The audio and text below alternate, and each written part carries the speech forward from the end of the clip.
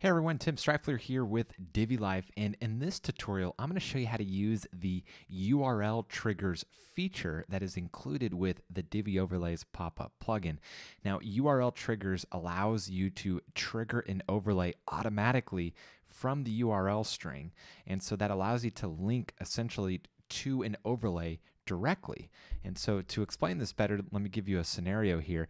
Say you have a nice subscribe form here. And by the way, this is using one of our templates here that is included with Divi Overlays.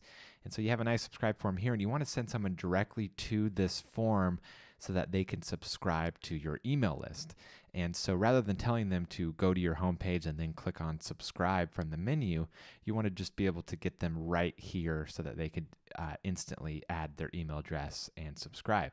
And so the way you can do that is using the URL triggers feature. And so if you're sending maybe a link via email or from another website or something like that, you can link directly to this overlay already triggered on the page. And so to do that, all you have to do is copy the overlay ID, which is these last numbers here after the underscore.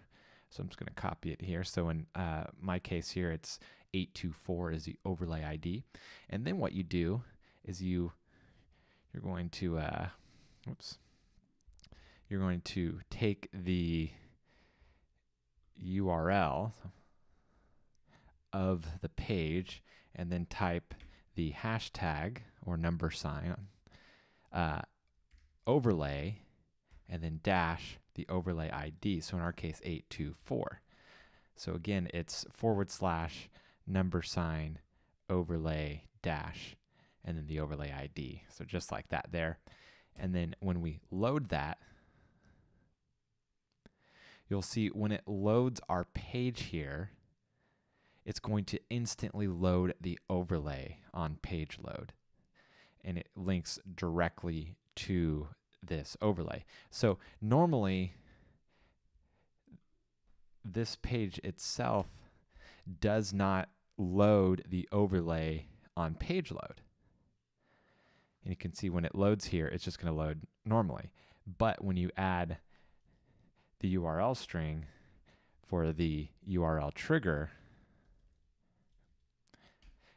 then once it loads, it will automatically trigger the Divi overlay pop-up on page load. So it's a very, very useful feature that's included in Divi overlays. Now, a couple things to make note of is if you have the overlay set to all pages and the display locations, then there's nothing more you need to do. However, if you don't, say you maybe have it set for only one specific page or something like that, you need to come down here and go to enable URL trigger in order for that to work. However, if you have it set to all pages, then you don't need to worry about that, and the URL trigger will work automatically without doing anything more. So that's it for this tutorial, and we will see you on the next one. Take care. Bye-bye.